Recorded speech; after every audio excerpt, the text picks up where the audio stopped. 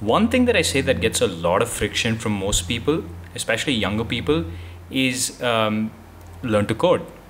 When I tell people to learn how to code, I'm appalled by how they react. Like, people are just like, I don't have a coding background. I don't want to code. It's too technical. It's too nerdy. It's just, I don't think I have affinity for it. And I just stare at them for a few seconds and I say, well, do you want to be relevant like a few years later? You either have to code or learn how to tell really good stories, which is a creative task, which most people can't do. But coding is something that everybody can do. And the way I put it is, in the 1960s, the number one most important skill to learn for an Indian was English, the English language. And if you learned the English language, the number of opportunities for you was extremely high, right? And if you've studied any history, you'll see the friction to learning English, right? You will literally, if you read those stories, you will understand that people in India were like, oh, but it's my native language. This is my native language. Why should I learn English, right? This is the Indian language. This is where we came from. And then people kept telling them, but no, the opportunities are in English. English is the global language. It's how we communicate with other people across borders. And it's what helps export, and export is where the money is. And people just didn't get the point. They came up with thousands of excuses as to why they shouldn't learn English.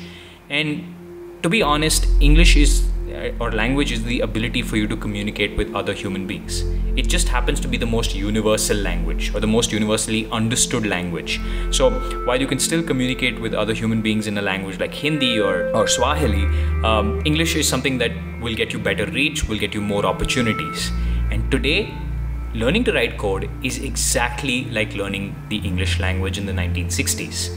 Instead of talking to human beings, you're learning how to talk to machines. Look the fuck around you. Most things around you are made digitally, right? They have a digital interface. It's either IoT or actual raw computers or computing. And if you can't create for this ecosystem, then you're going to lose out on opportunities. If you can't talk to a computer, how do you expect it to yield to whatever you want it to do? Right? Today, one of the most magical things about me and a computer is, if I ever wanted to create something, if I ever wanted to take a robot and program it to do something, I know how to do it. I might not know the exact programming language used to program that robot, but I can pick it up with ease because I know another programming language. So it is so critical for us to learn, because all the opportunities are going to be there. Learning how to write code is the number one skill I recommend for people right now. If you can learn how to write code, there's nothing stopping you, and it's just a new world of opportunities unlocked. You can't see it, I can. Everybody who knows how to code really well can. They can see it, it's right in front of them. Everything around you programmable, everything around you can obey your will. You feel like a god, right? And you're missing out on that opportunity, guys, because all of us can, literally, it's not a mutually exclusive thing. All of us can actually learn this skill. All of us can learn to program things, and it's not a zero-sum game at all. All of us can add value to each other by programming things around us. What you also don't realize is that a lot of other people know how to code, and they are literally walking around like wizards and magicians.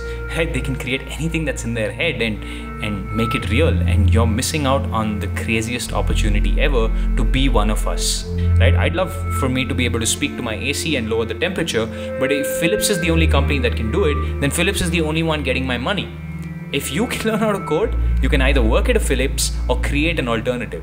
Otherwise, there's just no opportunity for anything else, right? So learn how to code, learn how to talk to machines, get over any excuse you have in your head, because this is as important as you learning the English language in the 1960s.